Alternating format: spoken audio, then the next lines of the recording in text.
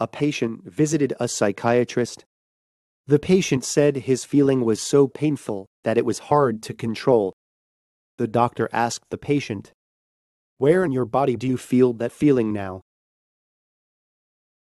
When the patient was puzzled by not understanding the meaning of the word, the doctor continued, "The first thing we need to do when we are emotionally agitated is to find the location of the feeling.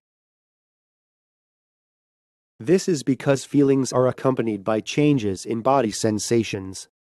Where do you feel that feeling the most right now? Is it your face or heart? Are they eyes or fists? Surprisingly, that feeling can weaken if you accurately describe the change in body sensations caused by it." Psychotherapist Eugene Gendlin developed, focusing, and originated the concept of a bodily felt sense as a path to healing. Felt sense is a concept that describes internal bodily awareness that arises from increased awareness, often as a result of psychotherapy. There is a remarkable difference between having feelings and having a felt sense. Felt sense is the ability to notice the familiarity of body sensations and begin to connect the dots to other experiences.